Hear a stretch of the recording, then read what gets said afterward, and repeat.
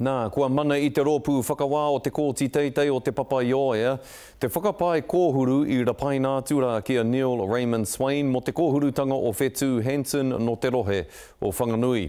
I kōrero mātou ki te tama a Hansen I muri tonu mai I te putanga o te whakatau I te rānei. Kei a Roihana Nuri tēnei pūrongo mō tuhake.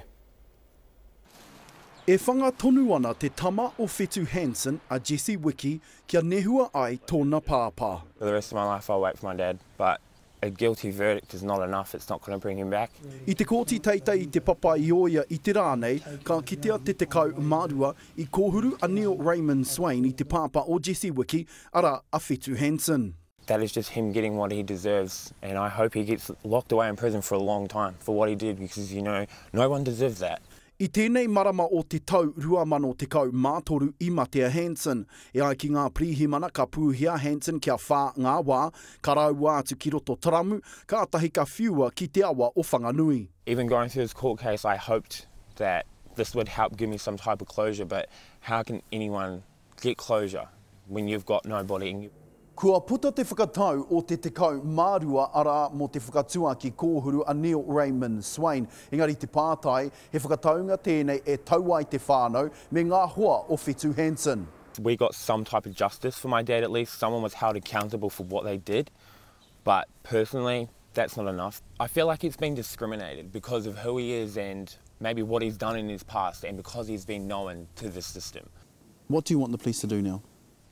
I want them to do everything they can to find my dad's body, do whatever they have to get it.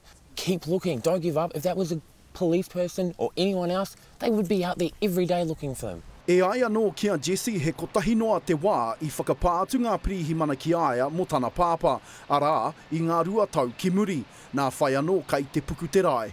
You keep me out of the loop with everything.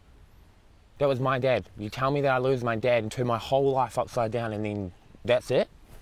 Make me wait 2 years?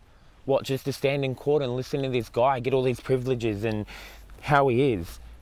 He rua te kau mā whā te pakeke o Jesse I nāianei kei ahi te reiria ia e noho ana. Otherwise what, that's it? After the court case, what, my dad's just going to be forgotten about? His body's not going to be found? They have to find him. Or they have to at least put in more effort and try to. E tūmanako tia tonu hiana e Jesse me tōna whānau, ka kitea te tū pāpaku o tōna pāpa kia nehua ai ia. Roihana Nuri, te Karere.